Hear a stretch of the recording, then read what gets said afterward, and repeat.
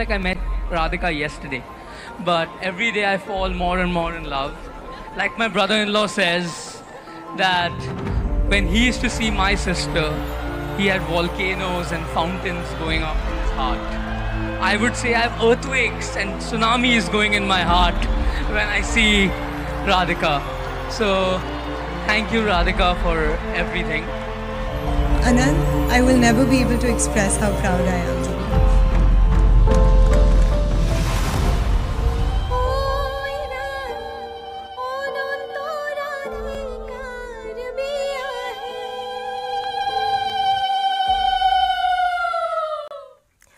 উলহ মালহেৰে সুকলমে সম্পন্ন হল অনন্ত আম্বানী আৰু ৰাধিকা মাৰ্চেণ্টৰ বিবাহ অনুষ্ঠান।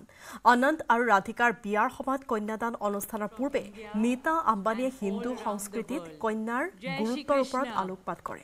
হিন্দু দৰ্শনৰ প্ৰবল আত্মসংস্কাৰশীল স্বভাৱৰ ওপৰতো আলোকপাত কৰে নীতা আম্বানী, যিয়ে সময়ৰ মাজেৰে নাৰীক আৰাধনা আৰু সন্মান লাভ কৰিবলৈ সক্ষম কৰি তুলিছে।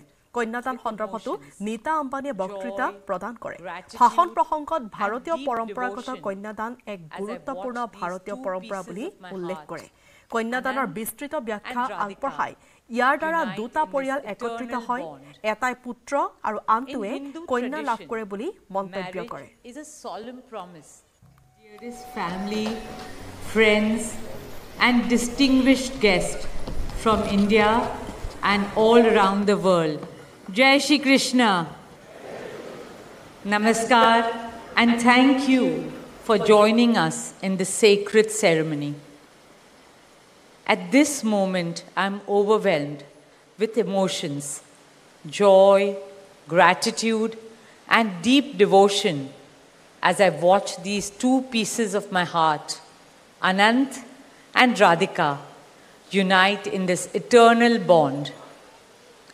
In Hindu tradition, marriage is a solemn promise, not just for this lifetime, but for 7 lifetimes. Saat janam ka saath. It's a belief that souls destined to find each other do so again and again, their love deepening with each lifetime.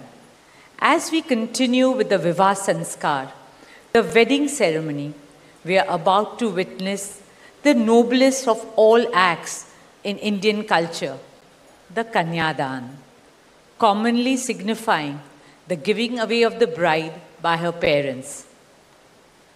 But as a daughter myself, as the mother of a daughter, and also a mother-in-law, I know that no parents can ever give away their daughters. Daughters are life's biggest blessings and greatest joys.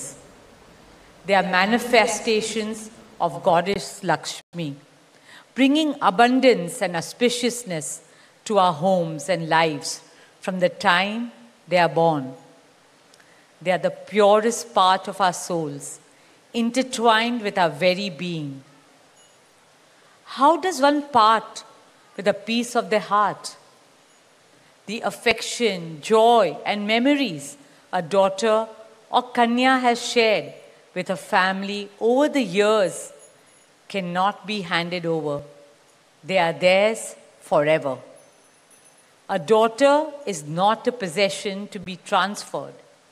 She's a blessing to be cherished and treasured.